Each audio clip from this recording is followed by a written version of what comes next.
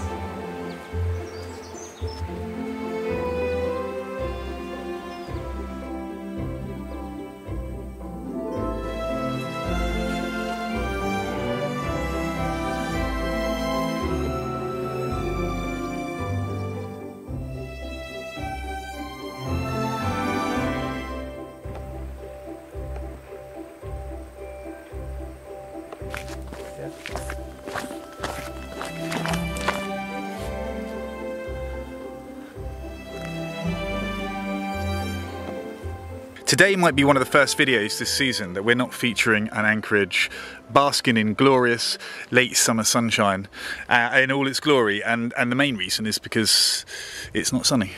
But there is a bit of a theme to today's video, and that is anchorage hopping, because we were over at Flat Point, which was incidentally beautifully sunny, and then the wind shifted, and the wind's going to continue shifting over the next few days, so we are literally only going to be able to stop where we are now, which is a place called Bream Cove, for the night, and then we're going to need to move. And then over the course of the next few days, as the wind shifts from every direction possible, we're going to bounce into whichever anchorages we can. We're going to share them with you. So this video might consist of 2, 3, 4, 5 anchorages, I don't know yet.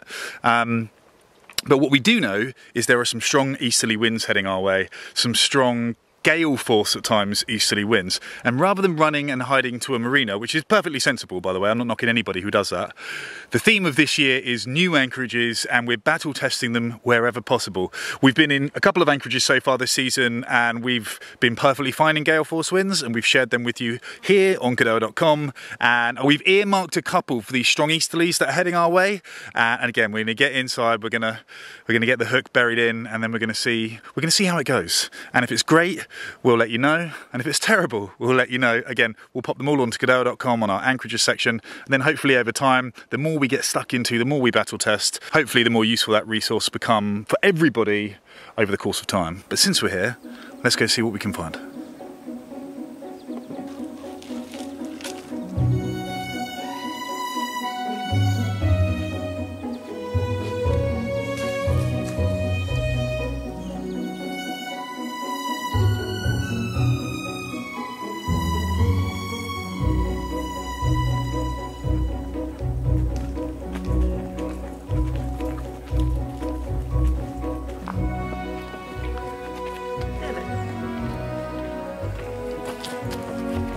Really rough sandpaper.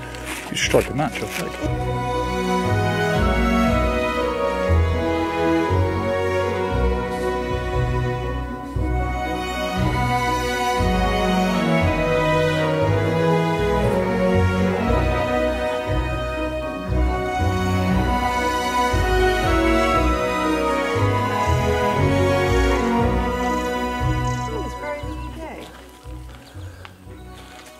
That's climate change, my dear. That can't be possible. Well, I don't know. It looks... I mean, we've had a hot September, but... Bananas. It is bananas. If you find yourself over here, even if you just come over and anchor for the day, for the afternoon, or the night really, jumping off and having a look around these magnificent gardens, definitely worthwhile.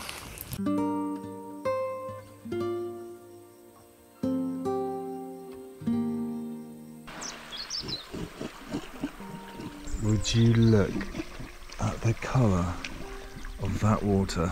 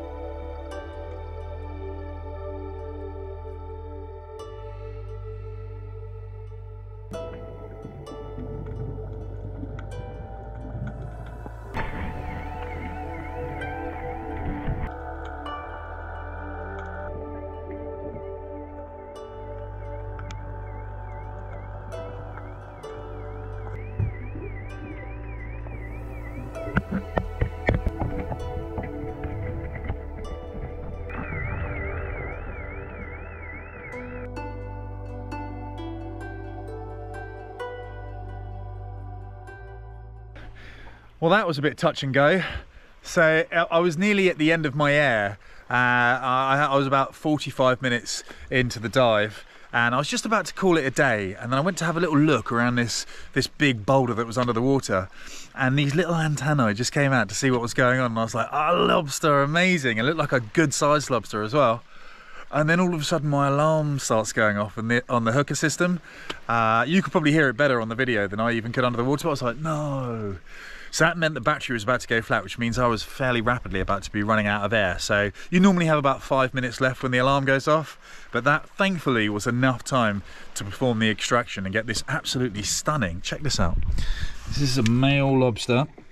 Oh, really nice sized lobster. Look at the size of that claw, that's insane. Put the little guy back in there. Oh, I almost don't want to leave this spot, but c'est la vie. Just imagine how good this would look with a bit of sunshine too. This is just, oh, so good. I'm definitely going to come back here and have a really good look around when the weather's good. But between you and I got a funny feeling that Carly wasn't convinced I'd find anything. So I imagine she's got something out of the freezer. So this is going to be a real treat when she sees we've got a lobster. Right, let's get back. Until next time.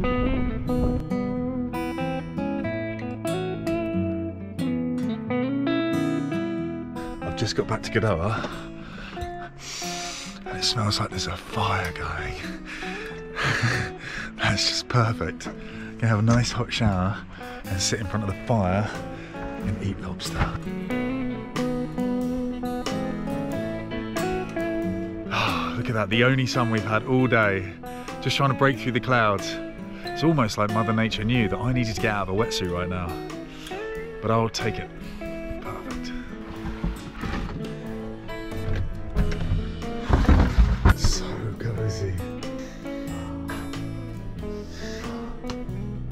So good. How about you, eh? Are you excited about lobster?